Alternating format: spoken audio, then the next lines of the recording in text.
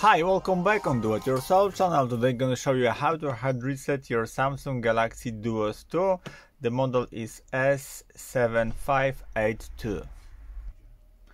As you see, we have a pattern code on this phone, so we don't know it. To reset it, you need to turn off your device. Now, press and hold volume up, home button and power button together, these three keys, until you're gonna see the Android logo.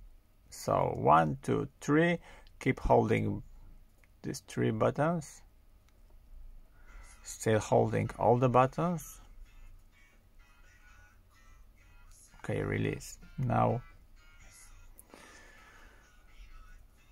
wait for the option, and now as you see we need to have choice by pressing volume down, wipe data factory reset, and accepted by power button right here. Go on the down and choose the yes. Now phone gonna be delete all the user data.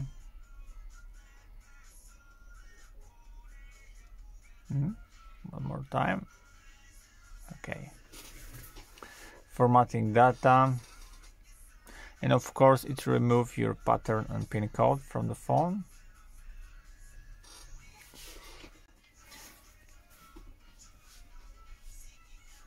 You need to have to wait, and now press on reboot system now, and voila.